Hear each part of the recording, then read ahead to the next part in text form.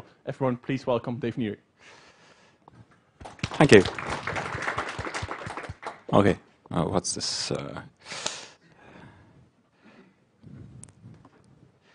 Oh, okay. So let's do this so that I'm not completely lost. Let's see, does that work? Yes, okay. Hello, everybody. My name's Dave. As I'm sorry, is it Ralph? What? Wouter. As Wouter said. And I am, among other things, the doc master, the Maemo.org doc master. That means that I take care of managing the community, of organizing the community effort around documentation, and among other things, I do organize the Maemo Community Council elections. Okay. One lesson that anybody here who's ever been to a technical conference knows, there are always problems with Linux on. Oh, is that what happened? Okay. Mirror screens, apply, keep this configuration, close. Thank you very much. Good call. Okay, so today I'm going to present to you the Maemo Community Council, which, hello? I don't think so. Is that you? You have sound. Okay. You have sound? Okay. So today I'm going to present to you the Maemo Community Council. It's going to be weird wearing this without any amplification, but that's okay. Which I think is an interesting case study of how one company has tried to enable an independent community to empower itself and to take some more control of the project from the company that initially sponsored the project.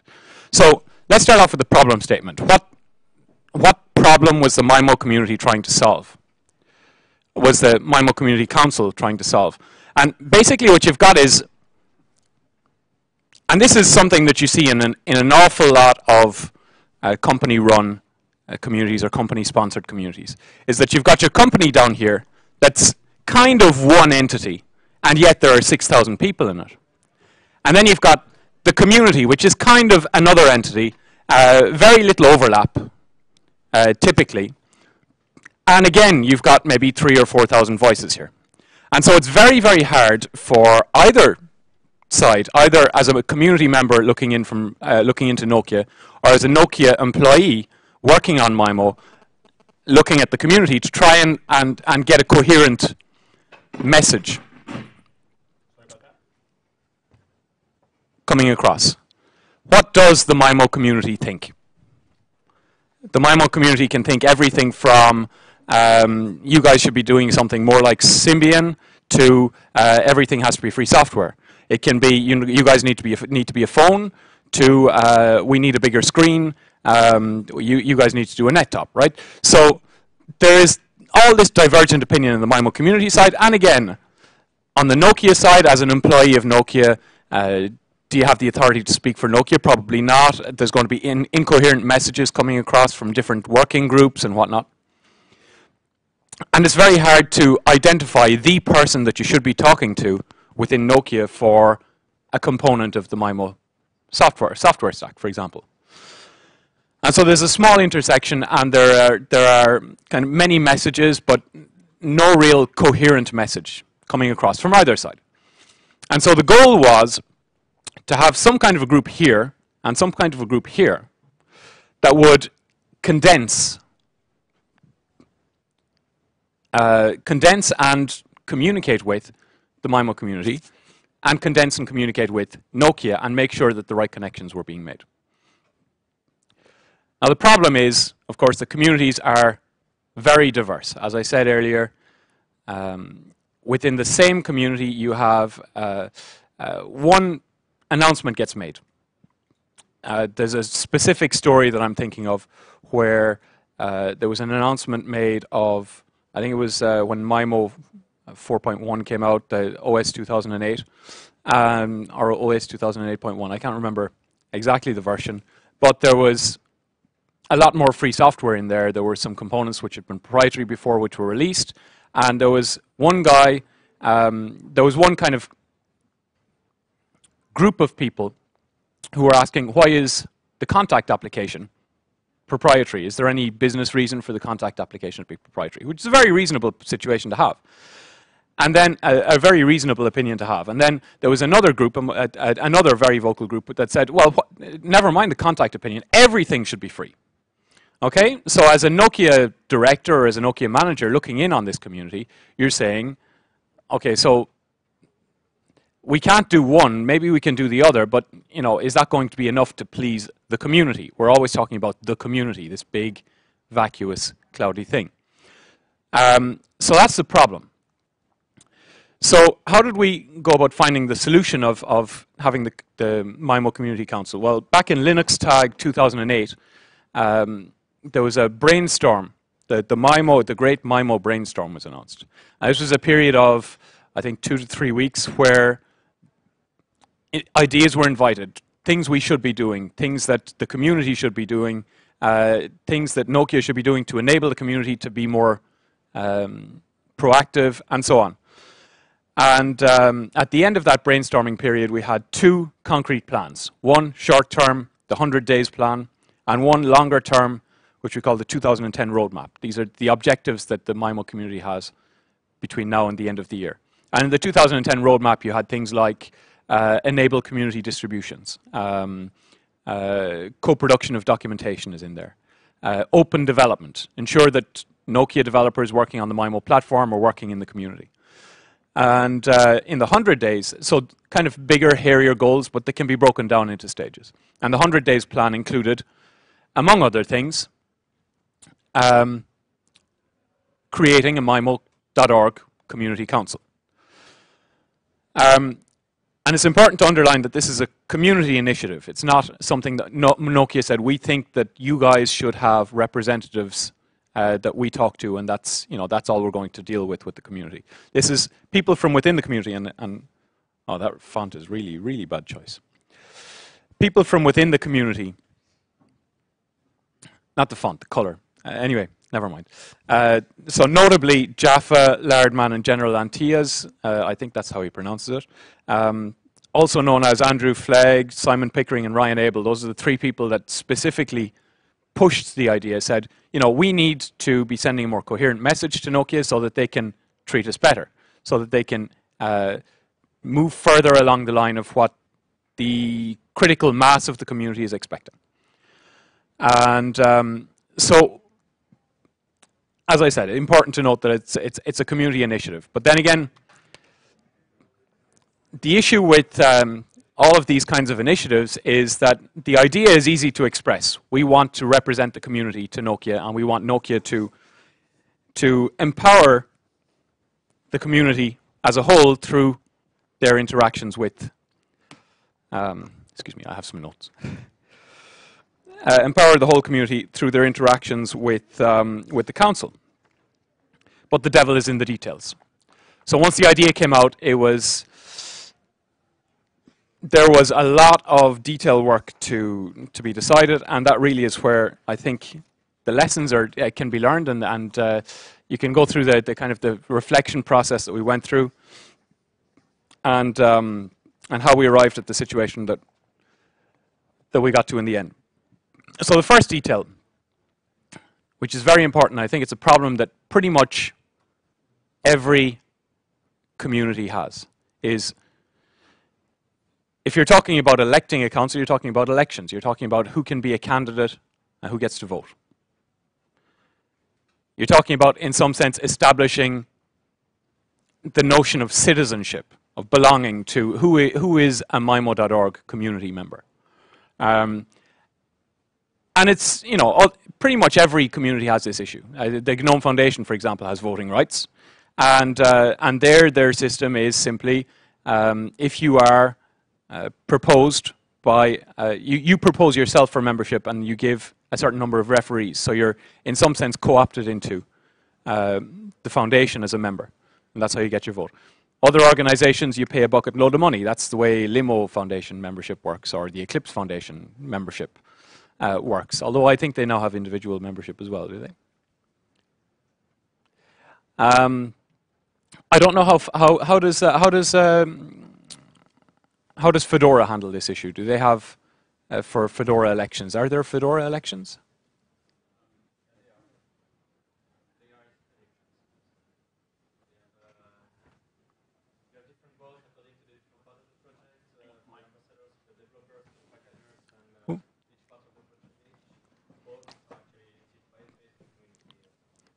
Okay, so again, so this is a voting system. I guess you can repeat what you're saying. So in the Fedora yeah, it's on. Okay. So in the Fedora community, we have different boards, which are according to the different parts of the project. So either the RPM, the ambassadors, the marketings, and all those boards are actually elected based on the community. So any people which has an account on the Fedora account system can actually vote for the people which are part of the board. Okay, so this is getting an account on the Fedora system. Again, this is another criteria, and this is one that came up in Maemo.org, is do we consider anybody who has an account on Maemo.org to be a member of the community? It's something that you can do with zero effort. It requires no implication in the project. You can create an account, leave it alone just to, I don't know, sign up to a forum or something. Leave it alone forever. You know, send one message, leave it alone forever, and then 10 years later you still have a vote in the Maemo Community Council. Is that the way that we want to vote? And we had very definitely two schools of thought in the Maemo community with regard to this issue. There was one school of thought that said, well, we need to make sure that the Maemo Council is a group of doers, a group of people who have contributed to the Maemo project in the past, and thus have shown, in some sense, their worth. That's not a very good way of putting it, but you get the idea. And then you had the second school of thought, which said that, well, you know, isn't that all going to come out in the wash? If we give everybody who has a Maemo.org account, this is everybody who has ever expressed an interest in Maemo, if we give them all a vote, well then obviously the people who are not so implicated in the project are not going to vote. The people who are very implicated in the project are going to know who's worthwhile, who's going to be a good representative or not. All right?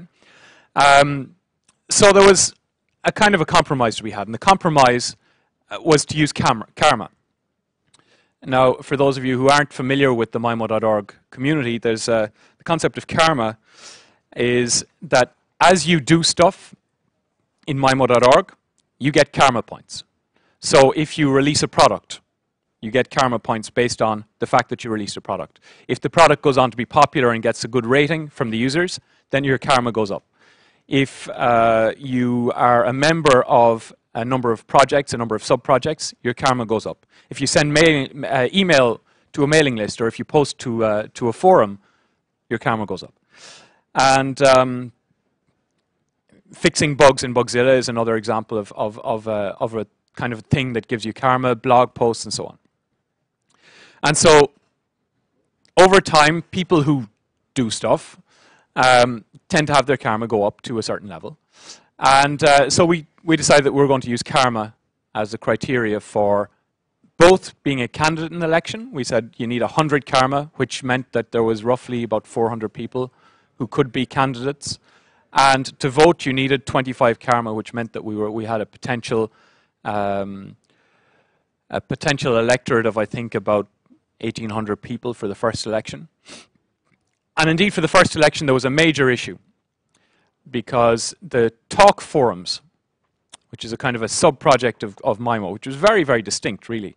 You had, it was a site called Internet Tablet Talk, which was not part of Maemo.org. And you had a whole bunch of people who were there, giving user support, helping people out, giving feedback on the platform, and so on.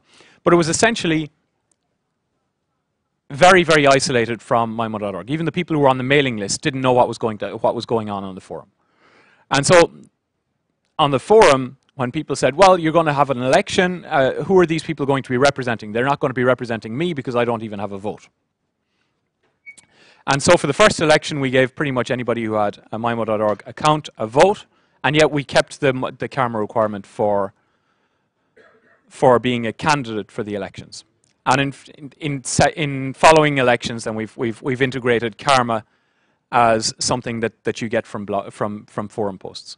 This is kind of controversial within the Maemo community, because is somebody who does 1,000 forum posts contributing positively to the Maemo community or not? And that really depends on what they're saying. So it's a tough problem, and this is the way we solved it in any case. Some of the other questions that we had when we were talking about elections was, how long is a term going to be? And there you've got the balancing act between asking people to commit a lot of time and a lot of effort, and potentially be in a role for maybe a couple of years, or having elections all the time. And if you look at the timeline of an election, from counting back from the day that you declare the results, the day before you close the votes, 1 week before you open the votes, 1 week before you close the nominations for the election, and 1 week before that you open the nominations for the election. So you've got a month from the moment that you announce the election date and open the nominations to the elections, the result being announced. So if you've got a month of a process for an election process, which is, I think, a reasonably short, I think the GNOME Foundation takes 6 weeks from the time that the election is announced until the results are in. If you're holding an election every 3 months, then you're always in election mode. You're never giving your council enough time to actually take on the role and take on the mantle of the community representation that they're being given. So there were a lot of other questions to deal with elections as well. What's the voting method that you're going to use? And I know this is one that comes up in every single community. We did have some criteria that we felt were important for a voting method. One was that we wanted to avoid very polarizing characters. And Maemo is a community where you've got some very divergent views, and there are people who are very, very vocal, who have a very strong following, and yet don't represent even a significant minority of the Maemo community. So we wanted to have an election method which was not first past the post, or first 5 past the post, because we were saying to ourselves, in that kind of a situation, somebody who has 15% support of the community will get a seat on the election and may be a negative influence on the operation of the council, whereas if you do something like a proportional representation or a preference voting, if that person is first preference for 14–15% of the community and last preference for everybody else, then the chances are he's not going to get the seat on the council.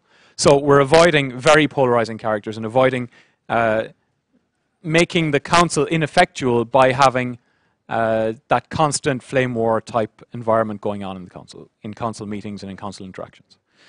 So we wanted to avoid that type of character. We wanted to avoid a complicated election system.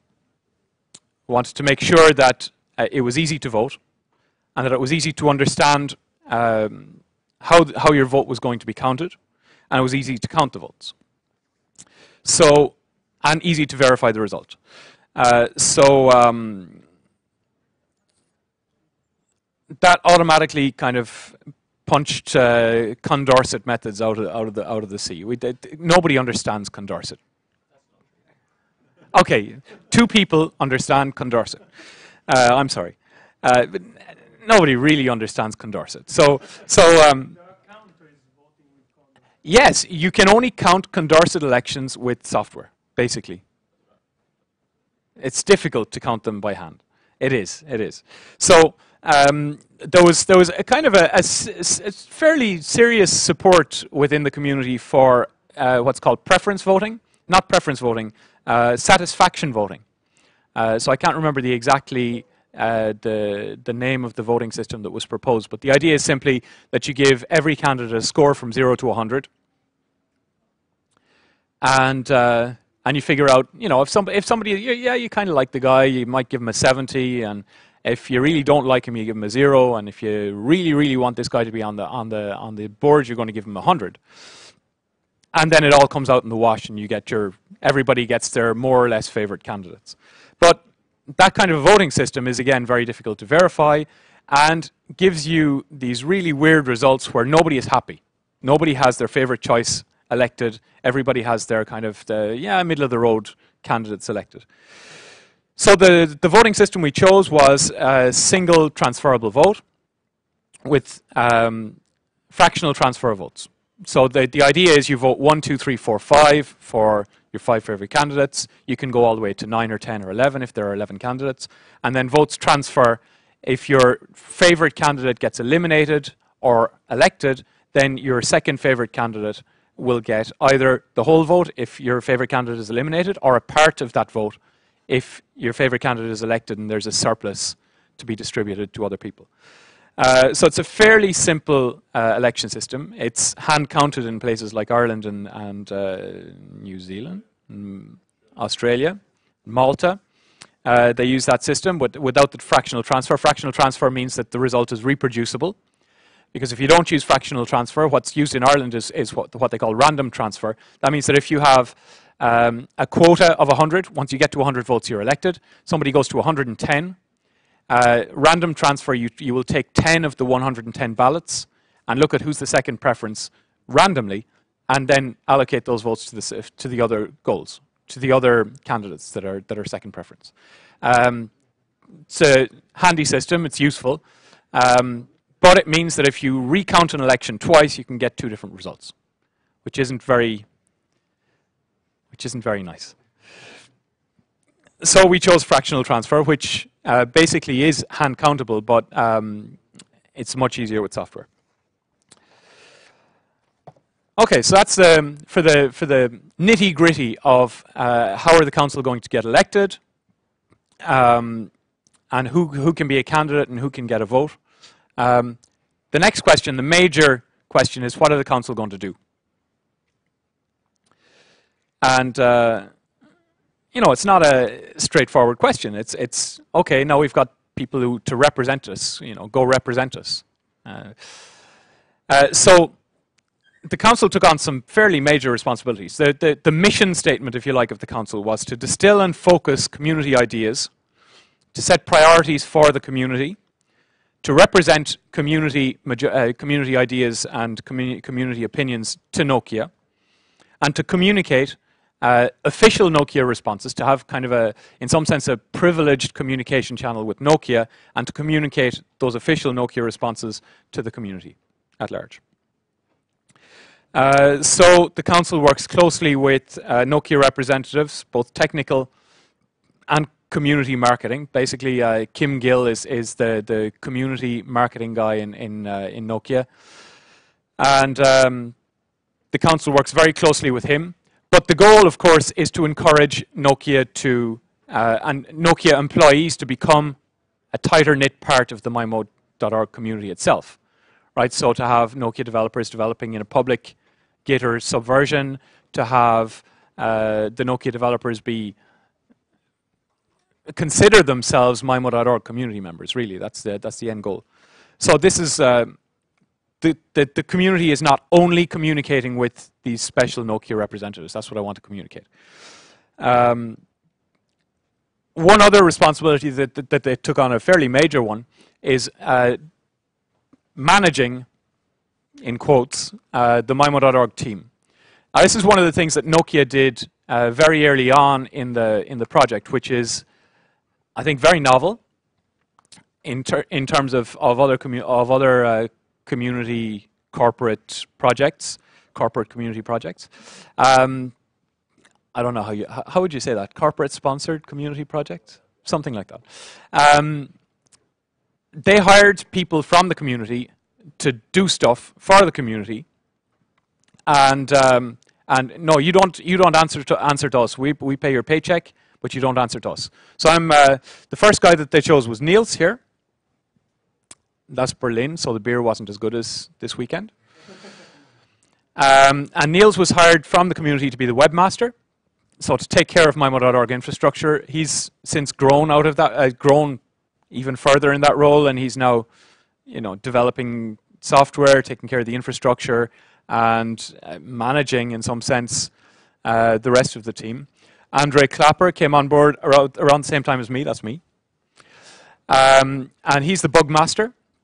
So this is somebody who's making sure that bugs that come into Maemo.org, Bugzilla, recruiting a team as well, obviously, from the community, but making sure that bugs that come into Maemo.org, Bugzilla are triaged, that the right person is pointed to them, and that the bugs are qualified. If there are duplicates, they're marked as duplicates very quickly, and so on. It keeps the bug database very clean and makes it much easier for professional developers to work with it. This is Nokia developers, again. A lot of them were not community developers before that. They were not free software developers, so they're kind of still getting used to this way of working. Having a bug master makes that a lot easier. And then I was the doc master, managing documentation and doing a lot of event management and organizing elections and things like that. Since then, we've now got a dev master who I was hoping would be here, who helps people from the community with packaging issues, helps them package their software and make sure that it's distributed. We've got a dist master, Karsten Monk, who is working on Mayor, working on a community distribution paid by Nokia. And we've got a talk master. This is somebody who's taking care of the community forums that I mentioned earlier. And he, again, is paid by Nokia to maintain and develop the community forums. So we've got a team now of 6 people that the Maemo.org, the Maemo Community Council, sorry, are managing directly, setting our priorities. We meet them every month and review the tasks that we've committed to the year before, the month before, and plan the tasks for the next month. And this is a major responsibility. So you've gone from being just a simple community member, you get elected, and all of a sudden you're a member of a 5-person management team, right? So it's been a transitional period, but you can imagine what it was like before when we were answering to the community. How does a community of 3,000 people set direction for somebody, right? So essentially we were just doing whatever we felt was most necessary, and if people complained too much, then we said, well, maybe we should be doing something else. Having the council there and having that feedback constantly is definitely a big improvement for me. And even they had hiring responsibility. When Nokia hired Jeremiah to be the dev master, or contracted Jeremiah to be the dev master, it was the Maemo.org team that ran the interviews, sent out a job announcement, decided what the role was going to entail, what type of person they were looking for, and I helped them with that. But they were the ones who made the final decision. Here's our choice. Nokia, please fund this person. Most companies wouldn't do that kind of thing. I think it's admirable that Nokia are going in that direction, and in some sense giving a group of people that they have absolutely no control over responsibility over significant resources in terms of the financial cost of 6 employees. So the inaugural council was elected in September 2008. That's Berlin again. We were back there for the Maemo Summit. 5 members. The chairman is elected by the council. It's a small group, so more versatile, much easier to get agreement, but sufficiently large that we reflect the diversity of the community. And it's been a positive experience. We've had some difficulties, for sure. Some of the difficulties have been getting candidates. We've had, for most of the elections, there have been between 9 and 12 candidates. So it's the same problem, I think, that the GNOME Foundation has, is that people see it as a big task, which is why we limited the term to 6 months, because it's something that you can do for 6 months and then say, okay, I've done my part and pass on. We've had some. So let me see. What was the? Oh yes, the difficulties were the community schism I mentioned with you. That for the first election we essentially said there's going to be no camera requirement to vote in the election. Anybody who has a Maemo.org account can do that. But then this was a huge flame war that came back for us the second election, what do you mean I need 25 karma to be able to vote? I voted in the last election, right? And so we had to have a referendum to settle the issue for once and for all. We did that on the second election, and now I think the karma issue is pretty much settled. Karma calculations are continually being refined. Yes? Make a vote in the referendum? Sorry? There was a referendum to find Yes. out who's eligible for voting, who was eligible for... Absolutely, circular issue. That was the community council that decided, and they said, okay, people who have an account before X date and have 25 karma get to vote in the referendum. Controversial decision, absolutely. The karma issues and basically karma calculation has since been addressed as well. So we have had difficulties, but we've had significant successes. One of them I've mentioned already.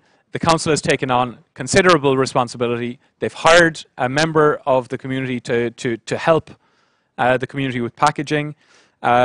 They've had, on several occasions, confidential information that's been passed to them without an NDA from Nokia, which is something that Nokia has never done, and said, okay, you guys are the Maemo Community Council. We trust you. You know, we can't tell this to 3,000 people because it's going to be on the front page of newspapers, but, you know, get ready, we're going to be releasing something next week, or this feature is in the next release, and we want to start having people talking to it. Who do you suggest we should talk to from the community, and so on. So the council has really been a figurehead for putting engaged community members in connection with the right people within Nokia to make sure that that community empowerment is happening.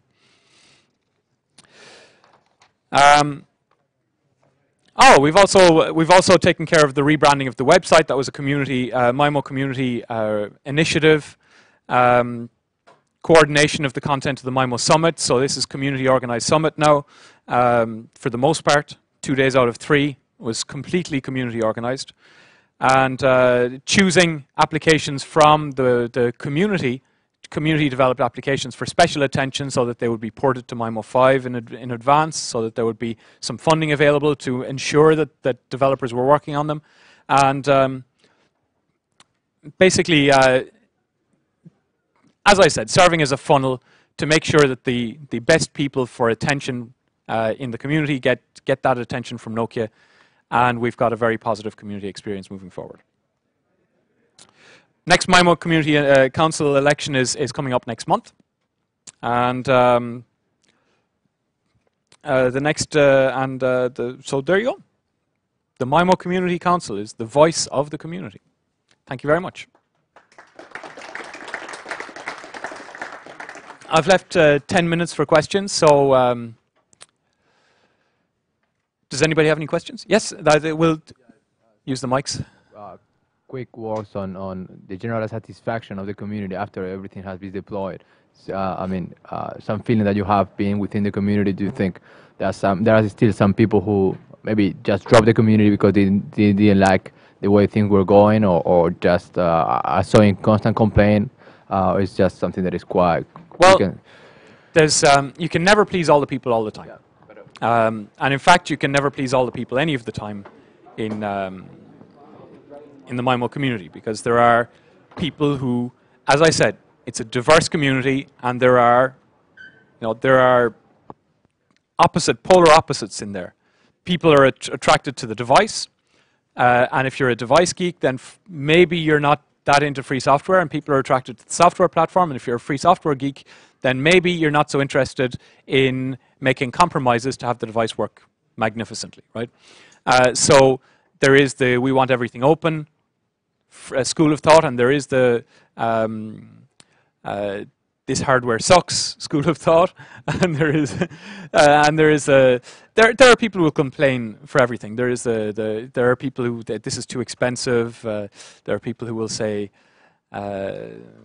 anything from all of the range of complaints that you can possibly imagine about a telephone or about an internet device. We get them all. You can't keep everybody happy, but I think that the overall satisfaction level of the community has dramatically improved from 3 years ago. And if you think of 5 years ago, when the first Maemo release came out, or 5 years ago, when the Nokia 770 came out, This was essentially, you know, it was a community project. They were working with upstream projects within Nokia, for sure. But there was essentially no hooks there for people to start hacking on the software, right? Essentially, the way that people contributed to the Maemo community was to write Maemo applications. Most of the platform was not closed because most of the platform was open, but upstream. So it was a kind of a big gelatinous blob, right? I think that's improved because we've made sure that, the community has been more empowered. We've made sure that they feel listened to, represented. I think that Nokia developers now understand the community better and are starting to engage the community more. It's a constant process, so it's a gradient. But this has been from, if you think of from the days of the 770 to now, there's absolutely no difference. It's light years apart.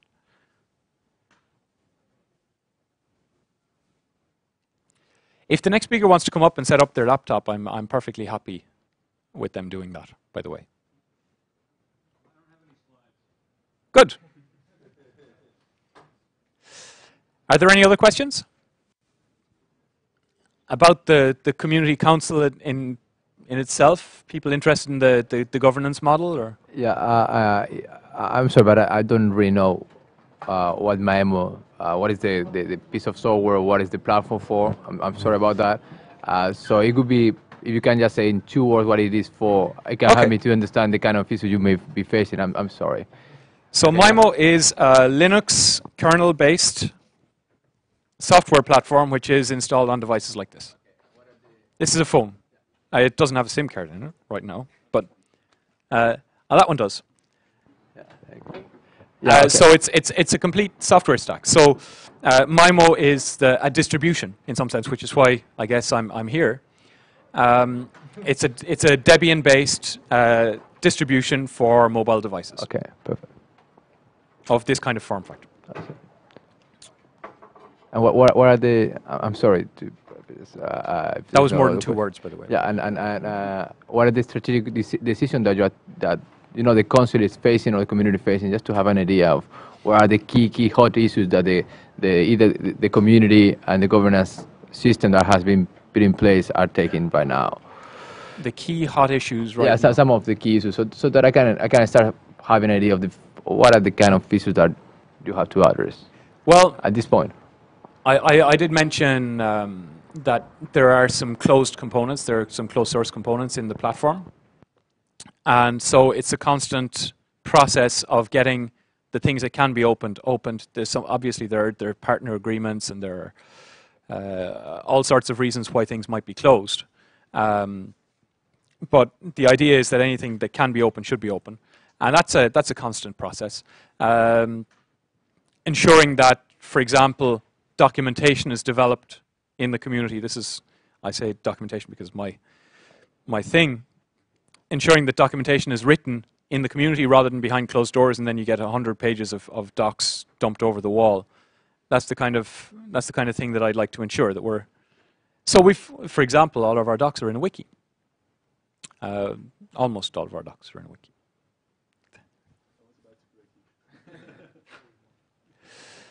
So thank you very much. I'm going to be around all weekend, and I will leave the stage to the next speaker.